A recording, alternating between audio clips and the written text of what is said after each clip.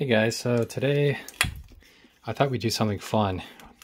I have the DOD graphic equalizer EQ660, but something stands out in this unit. I'm sure you can tell right away that our circuit has 602D on it. And also in the pamphlet that came with the unit, the warranty card and the explanation here, you can see the DOD graphic equalizer EQ602. So I spent some time trying to find some information on the 602, and there's not really that much available online. And some versions of the 660 you can find on Reverb, for example, have the 660 circuit. So I thought what we would do is go ahead and make a schematic out of this. The one thing though is if we want to look on the component side, then we'll have to desolder the circuit from the sliding potentiometers. So it looks like they are, stuck here, looks like glued on the bottom, and it would just be easier for us to go ahead and desolder these. So that's what we're going to do. And then we're going to take a look at the component side.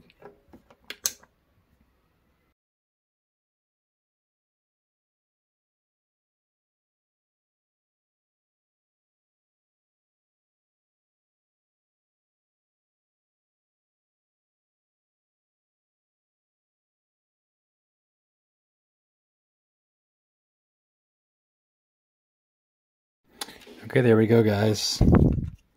Component side. Looks like for TL022CP op amps. Let's see, one electrolytic 47 UF 16 volt. Several Mylar 502, 502, 502, 502. Same there. Here we have 563, both of these. Here we have 473 on this side. So I think what I'll do now is go ahead and make the schematic out of this, and I will show that next. What I thought I'd show here, as you can see, we have the sliding potentiometers. Looks to be, I'm guessing they're all from 1979, 137. So we have I believe that's CTS, Mexico. Actually, maybe let's see what that says there. 6858. So maybe it's 1979 31st week. As for the number there, I'm not sure, but interesting. So yeah, I thought I'd show you guys that. So there are nice sliding potentiometers used in this. Hey guys, so as you can see here, you take a look at the multimeter, that if we check the resistance, let's check that out, 73.4K. If we check out the total resistance of each sliding potentiometer, see that, 121.3. They're each different. 76. Okay. 98. 83. And 76. So what I'm going to do is, wasn't quite sure from a quick search on the number there, the QR6858. I'll have to do a little bit more research, but for now I'm just going to write the resistance values that I got when using the multimeter, and then try to figure out specifically which potentiometer or the original value of the potentiometer, because there's probably a tolerance as well. Could be 10%, 20%, I'm not sure. So just keeping that in mind, we'll try to figure out what these potentiometers are. Okay guys, so I've completed the schematic and there are a few things I want to discuss about it. So first off, for example, you'll notice that there's an identifier here, P1, used throughout the schematic. So that refers to, as you can see here, this path where I'm assuming, so the orientation of the potentiometers, like for example, that this one closest to the second is 1 and this one over here is 3. So I'm assuming that for the schematic, and if it's backwards and this is 3 and this is 1, yeah, just try to remember that the schematic was written with the orientation of 1 being closer and 3 being further away. So P1 refers to this path, as you can see. They're all on the same path for the pin 1 for all 6 potentiometers. So there's that. So I have that there. They're all connected. And you'll also notice that there's a decimal identifier. So P1.3, we have P5.3. So that refers to, if you're looking at the potentiometers here, so this is potentiometer 1, 3, 5, 6. And 1.3 refers to potentiometer 1, pin number 3. So that would refer to this right here.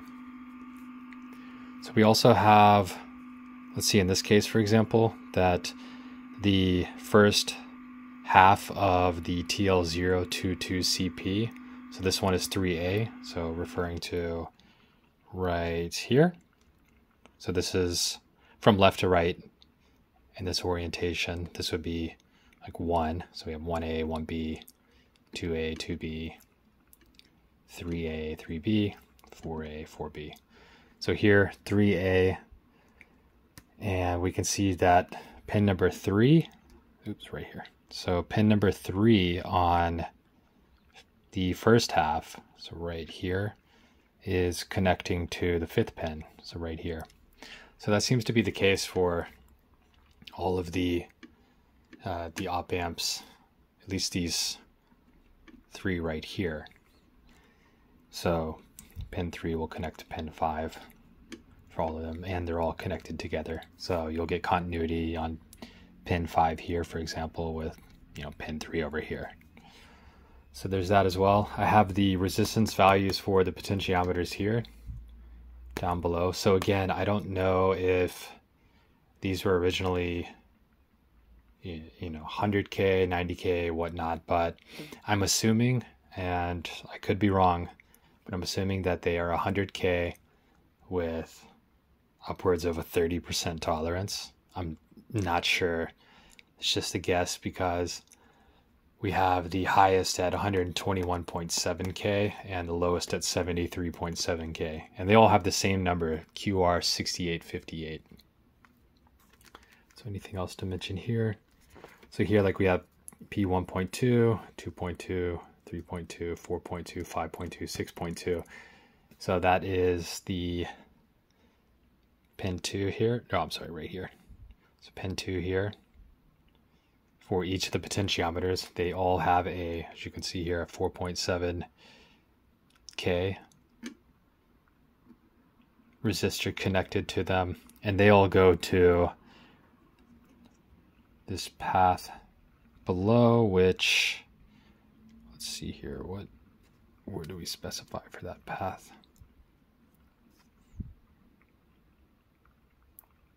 Oh, we didn't. Okay, I see. So, okay. So anything else to mention? So here, for example, like the negative from the 9 volts goes to the pin 4 of all the ICs. And then our positive 9 volt first has 100 ohm resistor, and then that connects to all of the VCC, so pin 8 of each of the TL022CPs. And here we have, it's kind of hard to read. Oh, I see, we have a 22K going to 2B5, so that would be like the second half here at the 5th pin. So you can see the 22K right here going to the lower portion of this TL022CP, which is the 5th pin. So we have that. Anything else to mention to you guys? Oh yeah, so around here, so in the second half of, yeah, we can see a resistor right here. So it looks like it's brown, gray, yellow.